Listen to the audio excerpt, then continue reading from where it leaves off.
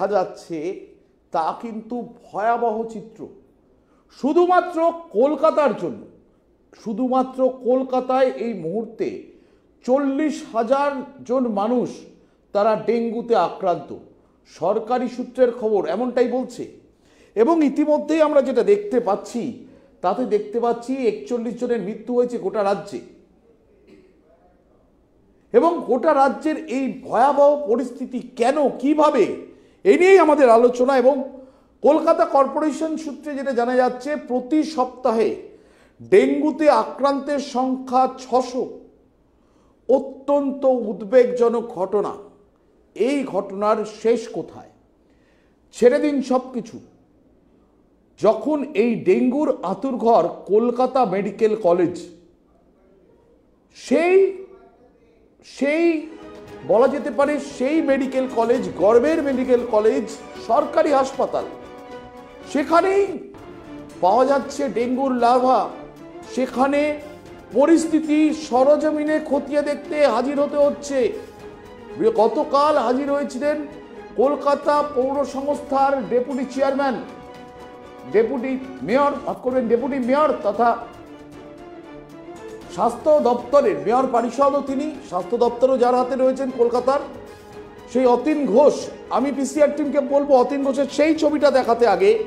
অতীন ঘোষ কেন হঠাৎ কলকাতা মেডিকেল কলেজে গেলেন এবং সেখানে কি কর্মকাণ্ড ঘটলো সে তো আপনাদের বলবোই, কিন্তু তার আগে কলকাতা মেডিকেল কলেজে অতীন ঘোষ তিনি পৌঁছে গেছিলেন এবং সেখানে অতীন ঘোষ পৌঁছে যাওয়ার পর কি সিচুয়েশন হয়েছিল, কি হয়েছে, সমস্তটাই আপনাদের দেখাবো। আমি পিসিআর টিমকে বলছি অতীন ঘোষ মেডিকেল কলেজ হাসপাতালে রয়েছেন এবং তার সঙ্গে রয়েছেন পুরো আধিকারিক এবং কর্মীরা। দেখুন সেই চিত্র।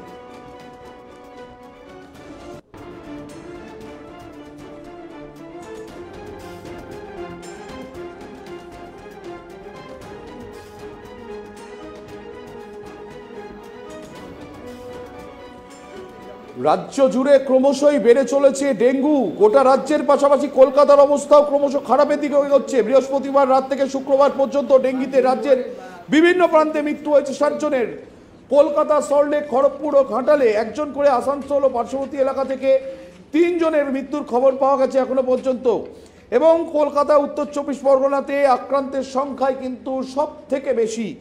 এবং পরিস্থিতি একেবারে খারাপের দিকে যাওয়ার আগে কলকাতা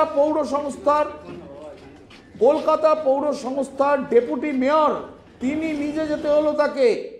তিনি স্বাস্থ্য দপ্তরের মেয়র দায়িত্বে রয়েছেন, মেয়র পরিষদ, এবং সেই ডেপুটি মেয়র যার অধীনে অতীন ঘোষের অধীনেই কলকাতা পুর সংস্থার স্বাস্থ্য বিভাগ পড়ে, সেই অতীন ঘোষ তিনি যাচ্ছেন এবং কার্যত তিনি তার আধিকারিকদের উদ্দেশ্যে কি বিশেষণ প্রয়োগ করলেন সেটা একবার দেখে নেওয়া যাক। কারণ অতীন ঘোষ তিনি কিন্তু তার যারা অধস্তন কর্মী রয়েছেন, আধিকারিক রয়েছেন, তাদেরকেও এই পুরো মেডিকেল কলেজ ঘুরে দেখার পর বিদ্যে ছাড়ছেন না।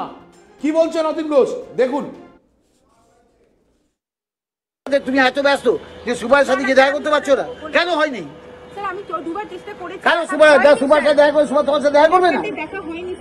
না, বাজে কথা বলছো, বাজে কথা বলছো, বাজে কথা করতে হবে। আবার কোথায় যাচ্ছে?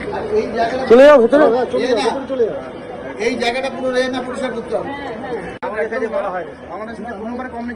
তাহলে এখানে একটি লোক ঠিক করে দিন না, এইভাবে ঠিক করে দিন। আমার কথা আছে, তুমি একজন ভেক্টর কন্ট্রোল অফিসার আছে, তুমি ওনাকে কমিউনিকেট করেছো? নোটিস করা হয়েছে তো? না, notice is not the solution. Notice is not the solution. তুমি একটা 4 লাইনে লিখে একটা নোটিস ফেলে দিলে, দ্যাট ইজ নট সলিউশন। তাহলে আমি আসছি করতে এখানে।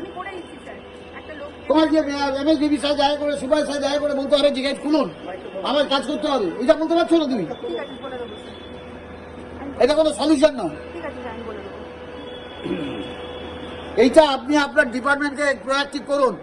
সবাই যদি মনে করে আমি বড় পণ্ডিত, আমি পিএইচডি করে এসেছি, আমি 4টে নোট করে পাঠিয়ে দেবো, তাহলে হয়ে যাবে? কাজ করতে নোটিশে হবে না, কাজ ফিল্ডে গিয়ে করতে হবে। আমি তো গত 12 বছর ধরে এটাই মোটিভেট করার চেষ্টা করছি, কিন্তু আপনার স্টাফেরা মোটিভেট হয়নি। উনি এখান থেকে সামান্য এখানে আসছেন ভিজিট করতে গিয়ে সুপার সাথে দেখা করে বলতে পারছেন না যে গেটটা খুলতে হবে। উনি একটা নোটিশ করে দিচ্ছে গেট খুলতে হবে। নোটিশেই দায় সারা কাজ, নোটিশ দিয়েই খালাস কলকাতা পৌর সংস্থার আধিকারিকরা। কিন্তু কেন নোটিশ দেওয়ার পরও কাজ হচ্ছে না, কেন কাজ করা হচ্ছে না, সেই নিয়ে কিন্তু ক্ষুব্ধ হলেন উপমহানাগরিক অতীন ঘোষ। এবং অতীন ঘোষ যে ভাষায় তার অধস্তন কর্মচারীদের বা কর্মীদের কলকাতা পৌর সংস্থার স্বাস্থ্য বিভাগের তাদেরকে বললেন, এবং গত 12 বছর ধরে তিনি ঠিক এইটাই বলার চেষ্টা করছেন, কিন্তু তার যে কর্মী আধিকারিকরা তাকে কোনোভাবেই তা শুনছেন না, মোটিভেট হচ্ছেন না। তাই তো আপনাকে নিতে হবে স্যার, মাননীয় অতীন ঘোষ, তাই তো আপনাকে নিতেই হবে। কারণ কলকাতায় এই মুহূর্তে যা দেখা যাচ্ছে, যে ট্রেন্ড আপনাদের দেওয়া তথ্য অনুযায়ী, তাতে বলা হচ্ছে 600 প্রতি সপ্তাহে 600 জন করে আক্রান্ত হচ্ছে ডেঙ্গিতে। শুধুমাত্র এই পরিসংখ্যান কিন্তু কলকাতা পৌর সংস্থার। ইতিমধ্যেই প্রায় 40,000 ব্যক্তি আক্রান্ত। রাজ্য জুড়ে মৃত্যু মিছিল বলা যেতে পারে, 41 জন এই ডেঙ্গিতে মারা গেছেন সরকারি সূত্র অনুযায়ী। আবারও বলছি, সরকারি সূত্র অনুযায়ী, বেসরকারি অন্য কি আমি বলছি না।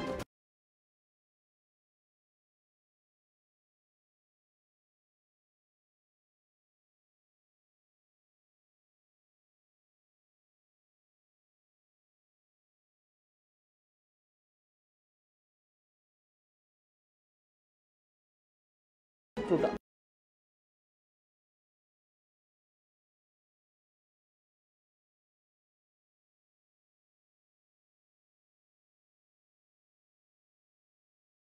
দিন হাজারো হাজারো মানুষ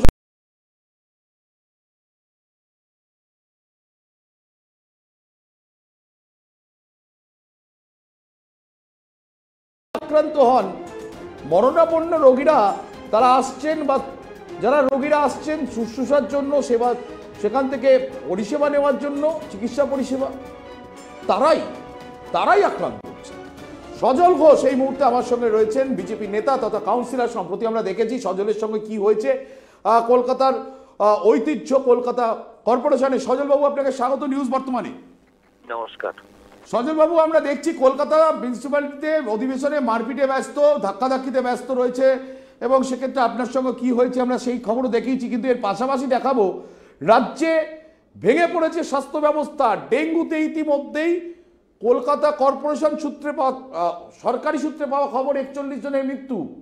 কি করছেন রাজ্যের গুরুত্বপূর্ণ মন্ত্রী সহ এই কলকাতা কর্পোরেশন, যে কলকাতা কর্পোরেশনের সদস্য আপনিও? হ্যাঁ, কলকাতা কর্পোরেশনের আমিও সদস্য, আর আমি নিজে কলকাতা পুরসভার একজন পার্ট অ্যান্ড পার্সিয়াল হয়ে কথা বলতে অত্যন্ত খারাপ লাগে, অত্যন্ত যন্ত্রণা হয় যে এই মুহূর্তে পুরসভা বলে কোনো ব্যবস্থা নেই, পুরো ব্যবস্থা বলে কোনো ব্যবস্থা নেই। সবটাই অনুপ্রেরণার, সমস্তটাই রাজনীতি, আর রাজনীতিটাও কি অত্যন্ত নিম্নমানের রাজনীতি। দেখুন, এখন আপনি বলুন, আপনার হাতে নাও থাকতে পারে, আপনার হাতে যে কোভিড আপনার হাতে ছিল না, আপনার হতে পারে ডেঙ্গু আপনার হাতের বাইরে চলে গিয়েছে, আপনি রাস্তায় নামবেন, যা চলে গিয়েছে তা চলে গিয়েছে, বাকিটা নিয়ে আপনি লড়াই করবেন। আপনি কি বলছেন? আপনি তখন বলছেন মশা এসছে বাংলাদেশ থেকে। আচ্ছা, আপনি তখন কি বলছেন? গতবার আমরা কি দেখলাম, যিনি MIC হেলথ, আমরা আগে জানতাম মশা মারতে কামান দাগতে হয়, এখন আমরা কি দেখছি? গত বছর দেখেছি মশা মারতে দ্রোণ ওড়াতে হয়। মশা মারতে দ্রোণ উড়িয়ে কলকাতার কোন ছাদে কে কাপড় শুকুতে দিচ্ছে আর কে চুল শুকোচ্ছে তার ছবি পাওয়া যেতে পারে। দ্রোণ দিয়ে মশার কি ছবি পেয়েছিলেন সেটা আজ অব্দিও আমাদের কাছে পরিষ্কার নয়। দেখুন, প্রথম কথা হচ্ছে কর্পোরেশনের প্রায় 35,000-এর কাছাকাছি শূন্য পদ। এই শূন্য পদগুলোর বেশিরভাগই হচ্ছে আপনার সাফাই কর্মচারী। আজকে এই সাফাই কর্মচারীদের একটা বিরাট অংশ পদ শূন্য অবস্থায় রয়েছে। তার জায়গা পূরণ করছে কারা? 100 দিনের কর্মচারীরা। 100 দিনের অ্যাপয়েন্টমেন্টটা টোটালি একটা পলিটিক্যাল রিক্রুটমেন্ট। সেখানে কোনোভাবেই মানে তাদের কাজ ছিল ঝান্ডা ধরার, ঝাড়ু ধরার কাজ তাদের ছিল না। ফলে তারা তাদের দিয়ে কাজ করাতে যাওয়াটা নাও it is next to impossible. এইরকম অবস্থায় আপনি লোকের বাড়িতে তেল বা যেখানে জমা জল আছে সেগুলো মারতে যাবেন, সেটা কেমন করে যাবেন? হ্যাঁ, এবং বেশিরভাগ ক্ষেত্রে এই যে তেল ফেল মোবিল যা ব্যবহার হচ্ছে মশা মারার ক্ষেত্রে যেগুলো লাগে সেগুলো বেশিরভাগটাই অত্যন্ত নিম্নমানের, যা দিয়ে মশার লার্ভা কেউই মরে না। নিম্নমানের অত্যন্ত গুরুত্বপূর্ণ অভিযোগ তুললেন আপনি কলকাতা কর্পোরেশনের বিরুদ্ধে, এবং আপনি বলছেন যে আগে আমরা দেখতাম মশা মারতে কামান দাগা, সেই জায়গায় দাঁড়িয়ে রাজ্যের এখন যা অবস্থা এবং বিশেষত কলকাতার, সেই কলকাতাতে কলকাতা কর্পোরেশন বলছে মাত্র 41 জনের মৃত্যু হয়েছে এখনো পর্যন্ত। তারা যে পরিসংখ্যান দিচ্ছেন তাতে আমরা বলতেই পারি মাত্র 41 জন, এত কিছু হওয়ার পরও 41 জনের মৃত্যু। আপনি কি মনে করেন পরিসংখ্যানটা সঠিক? সঠিক বেঠিক তাড়াতাড়ি তোলো, সঠিক বেঠিক বলবার জায়গায় আমি নেই, কিন্তু মানে পরিস্থিতি যে অত্যন্ত ভয়াবহ এ বিষয়ে আমাদের কারোর কোনো সন্দেহ নেই। আপনার কাছে শেষ প্রশ্ন রাখবো। রাজ্যে আমরা দেখতে পেলাম যে রাজ্যের অন্যতম সুপার স্পেশালিটি হাসপাতাল মেডিকেল কলেজে অতীন ঘোষ নিজে যাচ্ছেন এবং সেখানে গিয়ে তিনি ধমক দিচ্ছেন কলকাতা পৌর সংস্থার স্বাস্থ্য বিভাগের কর্মীদের, আধিকারিকদের। কি বলবেন? নিজের ব্যর্থতা রাখতে, নাকি কলকাতা পৌর সংস্থা পুরোটাই ফেল, ডাহা ফেল? হ্যাঁ, 100% ফেল, 100% ফেল, এই নিয়ে আলোচনা করার কিছু না। অতীন ঘোষের ভূমিকা, তিনি, আমি তো বললাম তো, অতীনদা গতবার আমরা দেখেছিলাম উনি চালিয়েছিলেন, ড্রোন চালিয়েছিলেন। তিনি কোথায়? সেই ড্রোনের ভূমিকা কি?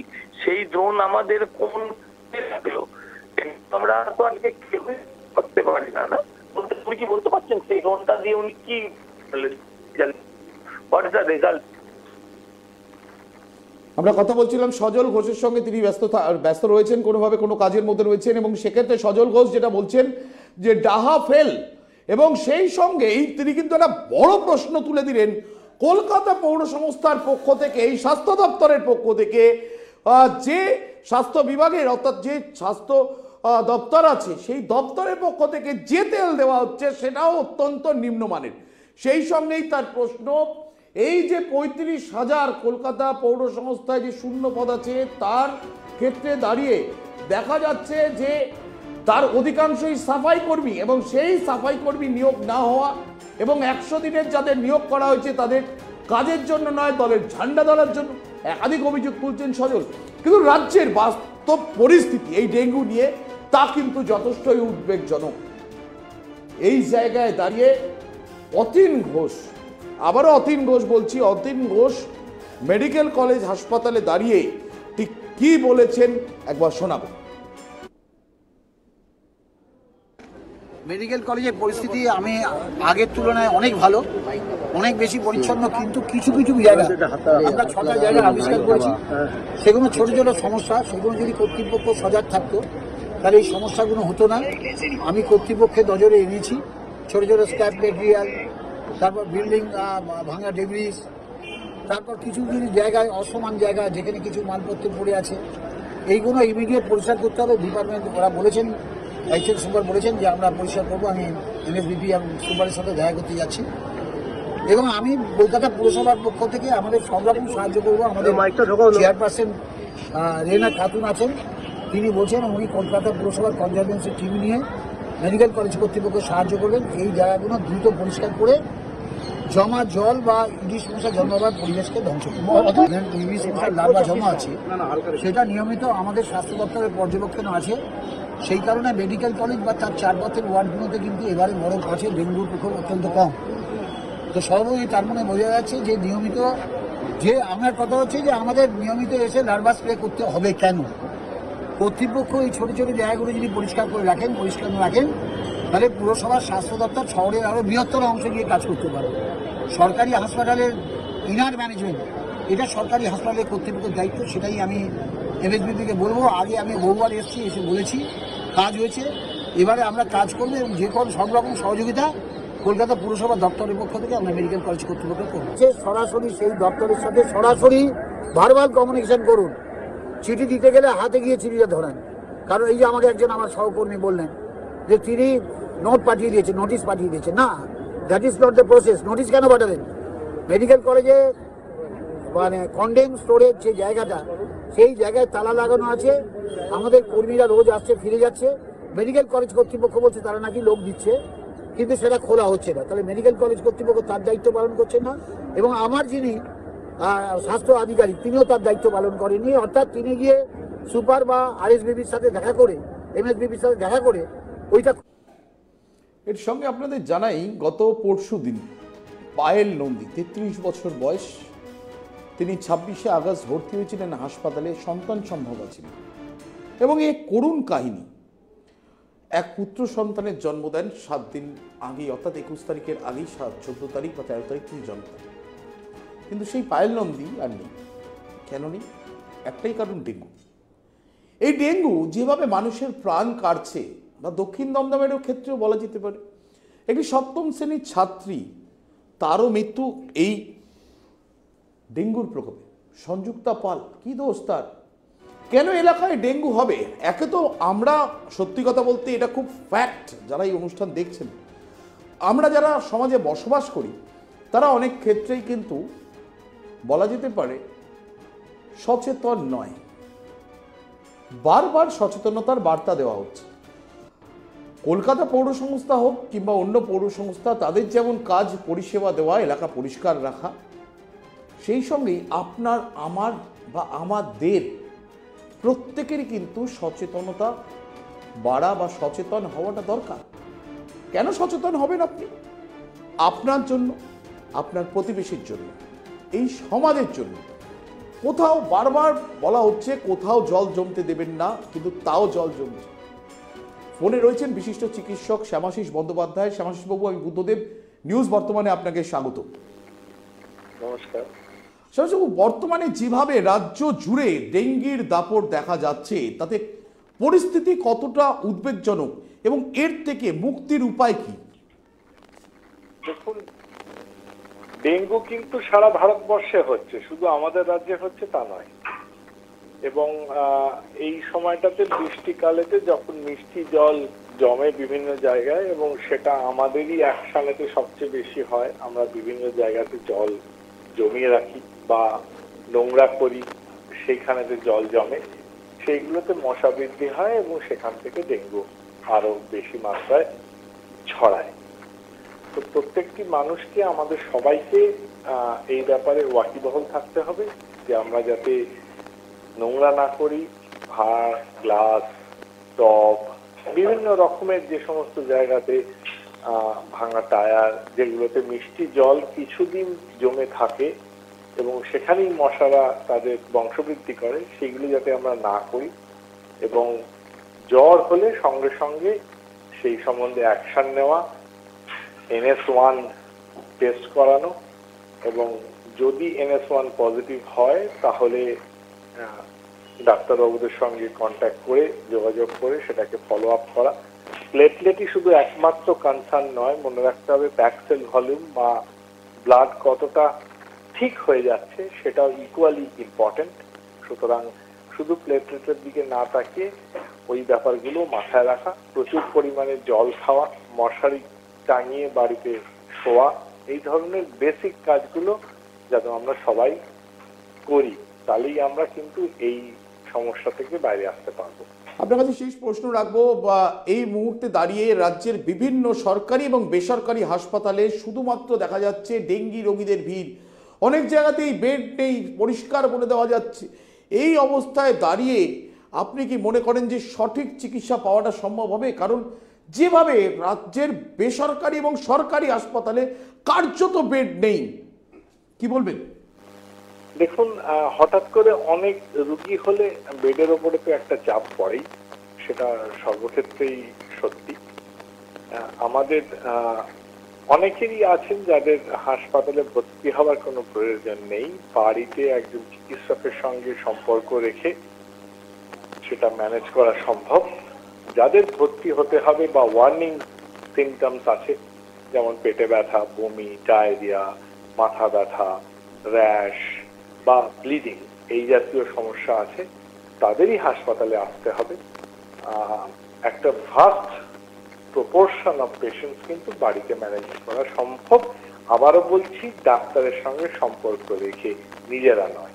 ধন্যবাদ শ্যামাশিস বাবু। আমরা কথা বলছিলাম শ্যামাশিস বন্দ্যোপাধ্যায়, রাজ্যের বিশিষ্ট চিকিৎসক। তিনি কিন্তু বেশ কিছু উপদেশ আপনাদের সামনে তুলে ধরলেন এবং তিনি যেটা বলছেন, যেভাবে রাজ্যে এই ঘটনা বাড়ছে তাদের সত্যি উদ্বেগজনক, কিন্তু সেক্ষেত্রে কীভাবে আপনি এর থেকে মুক্তি পেতে পারেন সে বিষয়টাও কিন্তু তিনি জানিয়ে দিচ্ছেন। তবে আবারও একবার বলছি, 41 জনের মৃত্যু, এবং এই মৃত্যু কার্যত বলা যেতে পারে যে আবারও চোখে আঙুল দিয়ে দেখিয়ে দিয়েছে রাজ্যের স্বাস্থ্য পরিকাঠামো কোথাও ভেঙেছে। কারণ রাজ্যের হাসপাতালগুলিতে এখন কিন্তু ডেঙ্গু রোগীর আক্রান্তদের সংখ্যা খুব বেশি এবং তারা ভর্তি হতে যাচ্ছেন, অনেকে ভর্তি হতে পারছেন, অনেকে পারছেন না।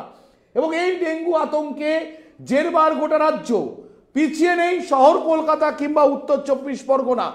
সেখানেও কিন্তু দেখা গেল যে শুধুমাত্র শহর কলকাতাতেই কিন্তু 41 জনের মৃত্যু হয়েছে এবং আক্রান্তের সংখ্যা ইতিমধ্যেই প্রতি সপ্তাহে 600-রও বেশি, প্রায় 40,000 জন মানুষ কিন্তু ইতিমধ্যেই ডেঙ্গুতে আক্রান্ত। এই মুহূর্তে সময় একটা ছোট্ট বিরতির, সঙ্গে থাকুন।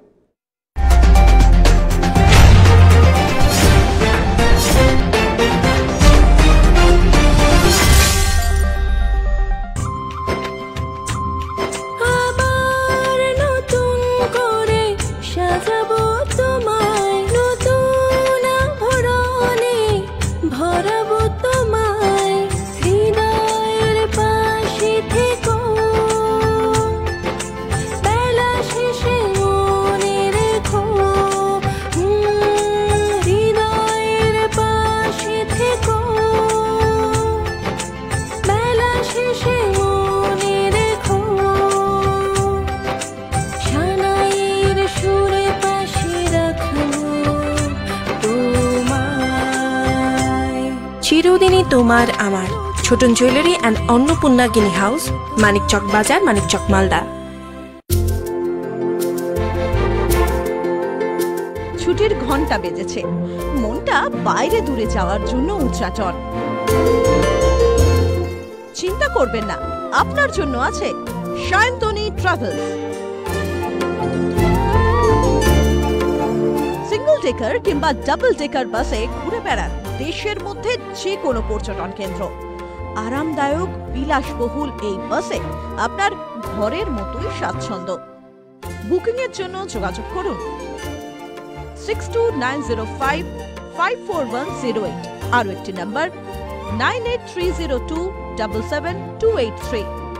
সায়ন্তনী ট্রাভেলস, আপনার স্বচ্ছন্দে বেড়ানোর বাহন।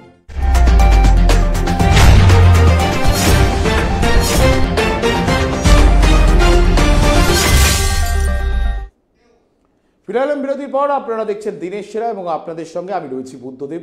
এবং নিউজ বর্তমানে আমরা বারবারই বিভিন্ন বিষয় নিয়ে এই অনুষ্ঠান তুলে ধরি। এবারে আমরা বিরতিতে যাওয়ার আগে যেমন ডেঙ্গু নিয়ে আমরা আলোচনা করলাম, তেমনি আরও একটি খবর আপনাদের সামনে তুলে ধরব যা অত্যন্ত চমকপ্রদ। 2024 লোকসভা নির্বাচন, কিন্তু তার আগেই কার্যত দেখা গেল ইন্ডিয়া জোটের সমর্থনে ব্যানার হুগলির বিভিন্ন জায়গায়। মমতা বন্দ্যোপাধ্যায় থেকে অভিষেক বন্দ্যোপাধ্যায় কিংবা সোনিয়া গান্ধী, রাহুল গান্ধী, অধীর চৌধুরী থেকে সেলিম কিংবা সুজন চক্রবর্তী, ছবি দিয়ে ব্যানারে লেখা ইনক্লাব জয় বাংলা।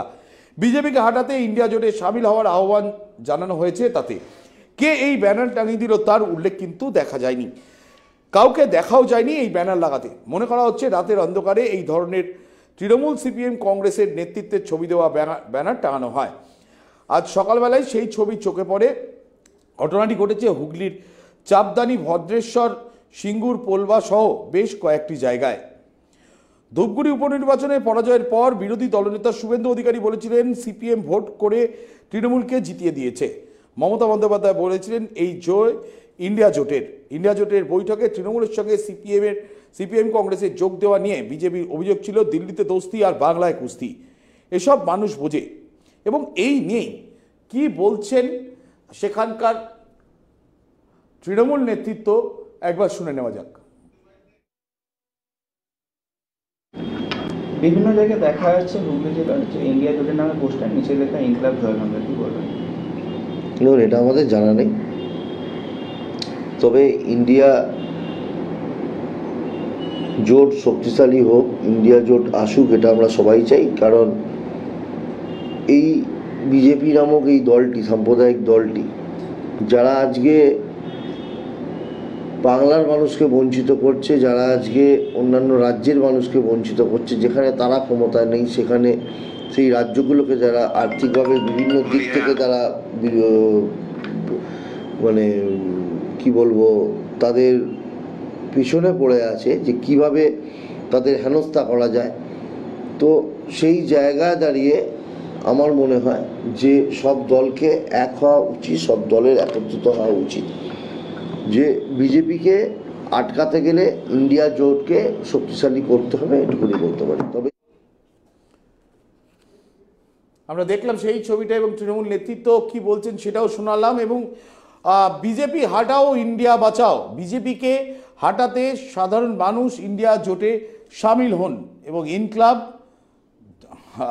ভালোই লেখা বেশ, ইনক্লাব জয় বাংলা, একদিকে ইনক্লাব জিন্দাবাদ, অন্যদিকে জয় বাংলা, বেশ ভালো বিষয়টা। কিন্তু এই ধরনের কর্মকাণ্ড কারা করলেন, কেনই বা করলেন, এই নিয়ে কিন্তু একটা প্রশ্ন থাকছেই।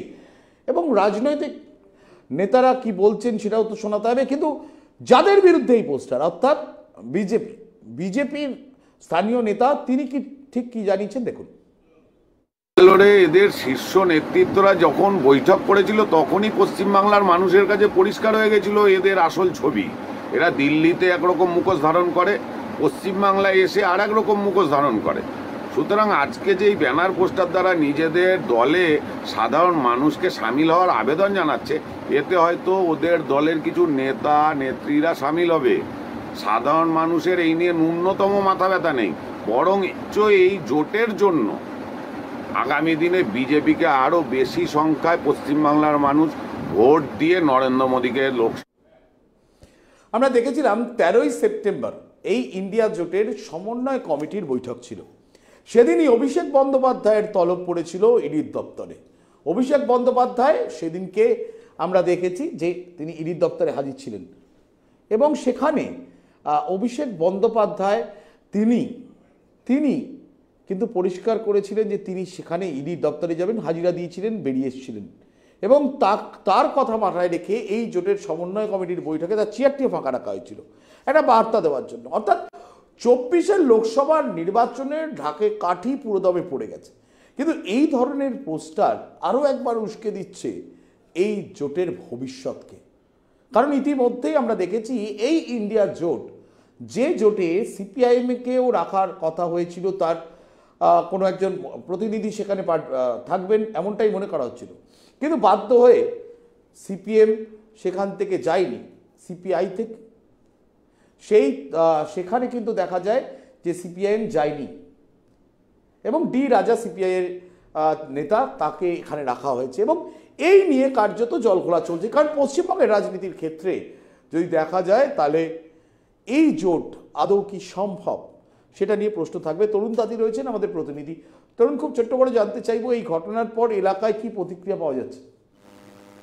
বুদ্ধদা, তোমার একটা কথা পরিষ্কার করে বলতেই পারি যে ইন্ডিয়া জোটের সমর্থনে যে ব্যানারটা পড়েছিল তা ইতিমধ্যে এলাকা জুড়ে, অর্থাৎ হুগলি জেলার বেশ কিছু জায়গা জুড়ে একটা হইচই পড়ে যায়। কারণ যেখানে সাধারণ মানুষ বলছে যে যেখানে পশ্চিমবঙ্গে বিজেপি ছাড়া তৃণমূল এবং কংগ্রেসের সঙ্গে তৃণমূল এবং কংগ্রেস বা সিপিএম এর মধ্যে যে একটা বিরোধিতা চলছে, তাহলে দিল্লিতে এদের জোট কিসের? যে পোস্টারটা পড়েছিল সেই পোস্টারের মধ্যে মমতা ব্যানার্জি, অভিষেক ব্যানার্জি, সোনিয়া গান্ধী, রাহুল গান্ধী, অধীর চৌধুরী থেকে শুরু করে মোহাম্মদ সেলিম, সুজন চক্রবর্তী সকলের ছবি দেওয়া, এবং পাশাপাশি সেই ব্যানারে বা পোস্টারে লেখা রয়েছে ইনক্লাব জয় বাংলা। এটা নিয়ে আরো বেশি এই হইচই পড়া বা আরো বেশি চাঞ্চল্য ছড়িয়ে পড়া, তাহলে কি যে বিজেপিকে ঠেকাতেই এই পরিকল্পনা? তবে এই বিষয় নিয়ে আমরা তৃণমূলের যিনি জেলা সভাপতি রয়েছেন হুগলি শ্রীরামপুর সাংগঠনিক, সেই তৃণমূলের সভাপতি অরিন্দম গুইনের সঙ্গে কথা বলেছিলাম। তিনি পরিষ্কারভাবে জানালেন যে এই পোস্টার কে ফেলেছে বা ব্যানার কে লাগিয়েছে তা তিনি জানে না, তবে তিনি এটা পরিষ্কার করে দিয়েছেন বুদ্ধদা যে বাংলা থেকে বিশেষ করে দিল্লিতে বিজেপি যে সারা ভারতবর্ষ জুড়ে যেভাবে অপশাসন চালাচ্ছে, সেই অপশাসনকে কি করে সেই অপশাসনটা দূর করতে এই জোটের বার্তা। একদমই ধন্যবাদ তরুণ, তোমাকে আমরা কথা বলছিলাম আমাদের প্রতিনিধি তরুণ তাদের সঙ্গে, তিনি জানালেন গোটা বিষয়টা। কিন্তু এরই মাঝে অনুষ্ঠান শেষ করব, কারণ আমরা একদম শেষ লগ্নে রয়েছি। তবে যাওয়ার আগে একটাই প্রশ্ন থাকলো, ইন্ডিয়া INDI জিতবে নাকি সত্যি ইন্ডিয়া INDI জিতবে? সেটা তো সময় বলবে, কারণ এই INDI এর কুর্সি কার? ইন্ডিয়া মানে আমাদের দেশ, ইন্ডিয়া কুর্সি কার তা ঠিক করবে তো জনগণ। সেটা কি যাবে ফের একবার পদ্মের দিকে, নাকি I.N.D.I.A তাদের হাতে? আজ এ পর্যন্তই। অন্যান্য যাবতীয় খবরের জন্য আপনাদের চোখ থাকুক শুধুমাত্র নিউজ বর্তমানের পর্দায়। ধন্যবাদ।